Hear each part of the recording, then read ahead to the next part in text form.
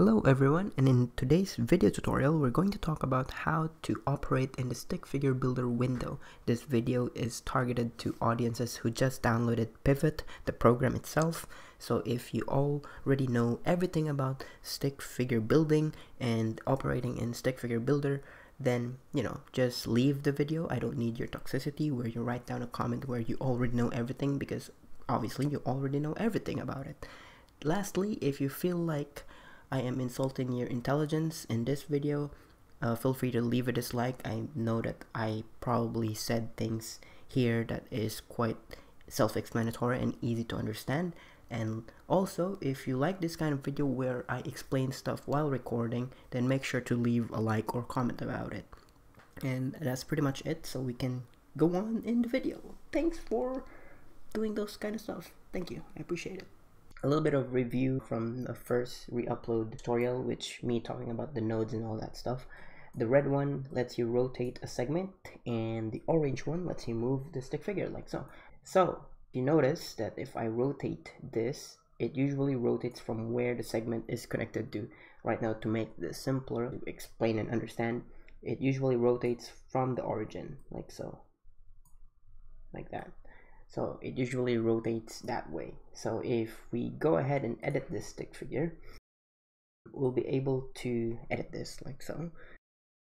Hold Alt-Shift in your keyboard and resize the stick figure. Usually that's what I do. I don't know if other people do it. I resize it so that I can go and zoom in. It works as a zoom in. Just to keep that in mind when you're working on something. And then you can resize it back to smaller size, whatever you want. Now, as you may notice, if ever I click different segments on this stick figure, the thickness and the length, the information about that segment changes right here, down here. So this text down here shows the information about the segment that you just clicked. So right now it's a circle, and if I click this, it's a line and all that stuff. So that's clear. Next is the tools. So there are two kind of tools that is separated from the rest, which is the line tool and the add circle tool. So adding lines right here, as you can see, it just adds line. And also, as you may have noticed, there's a shortcut key which is L in the parentheses. So you can just keep pressing L and then keep adding segment. Now if you kept your eye on this counter here, it says there's 19 segments. So if ever I keep making segments like so and I hit a limit, it will say this: you cannot add any more figure segments. So the limit is 255. So just to be clear, I didn't make this. You can complain about this limitation to Peter Bone, the developer himself, not me. So I don't know why people like to complain and compare it to stick nodes and push it into my face, even though I didn't ask for it. Anyways, it's not about the tools, it's about what you can do with it. Next is the add circle. So usually just add circles like so. And then the rest of these tools down here is usually the tools that lets you edit the segment that you just selected. So here it changes it to circle and line. It's pretty simple. Now this one, it only affects two circles. So if I click this to make it a circle, you can see that it's white. It's not showing the leg behind it. And if I press this, it fills it, so it's like black all the way, so like so. And if I click it again, it's clear. I just want to make things clearer right here. The segments that you selected turns into blue. So if I click this, this will select that, and if I click this, this will select that. Sometimes people think that if you click this, it will select this. Actually no, because this is connected to the origin, this line here, and you have to click this so that you can select this segment. Next is the duplicate. So you can duplicate stick figures, I mean not stick figures, segment. I keep saying stick figures for some odd reason. So by pressing D, you can duplicate then the selected segment. And next is the thickness. You can change the thickness. It also works in up and down arrow keys in your keyboard. We will go to this later. Next is the split segment. You can split a segment and add another segment, and be careful with splitting segments, because and you have to economize segments very well. Next is deleting segments, which you could just see deletes the selected segment. Next is learning the shift branches. So as I explained, when you click something, it usually comes from the origin and you rotate it. So it affects the rest of the things that is connected to this node that you're clicking right now. So if I hold Shift and D, it duplicates all of them, like so. So that affects all of them.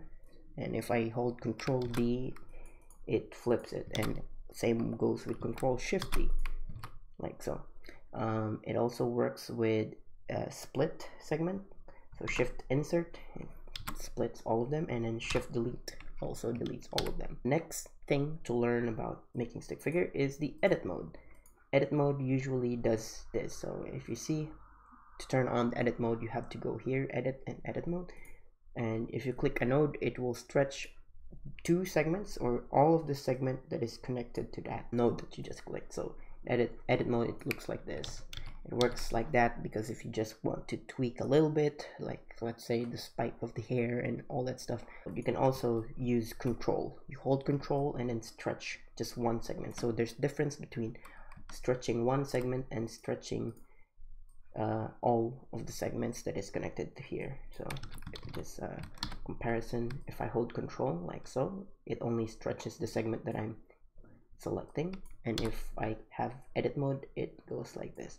Edit mode can be toggled with Control E. So as you can see, I didn't keep pressing there. So static is the gray one. As you can see, there's the gray head, and compared to here in the animator, you can't see the red node like so. If I move this around, you can move it in the stick figure builder, but in the animation and pivot animator, you won't be able to click here and move the head like so. So let's just create new stick figure and have this one and add it, and then make a new one and have it static, because static, you can press S and also it works the same way.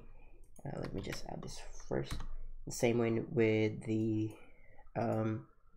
stick figure. So if I Shift S, it changes all of this into static. If I add this, it makes it static like so.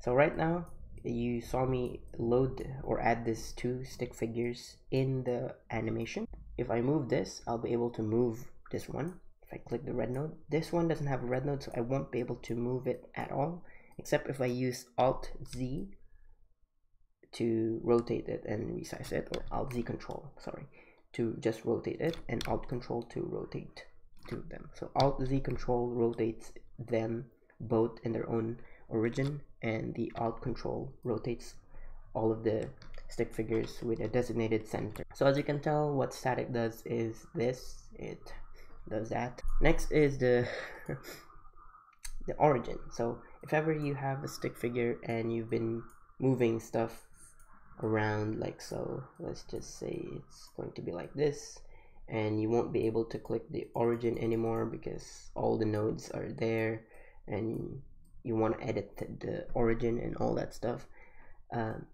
So let me just add this in the pile. You can still click it because it's not static, but if you're editing it and the origin is like being covered with all that stuff, you can move the origin just by adding a stick figure that is far away, making it 0 in thickness, and then changing it to origin. So you have the origin here. As you can see, it's called orange, and just add it.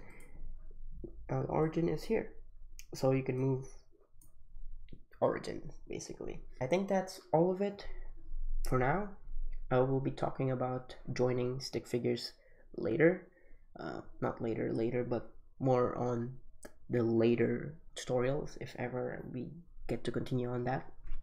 And after that, I will talk about 3D, not 3D, but 360 full body building stick figure.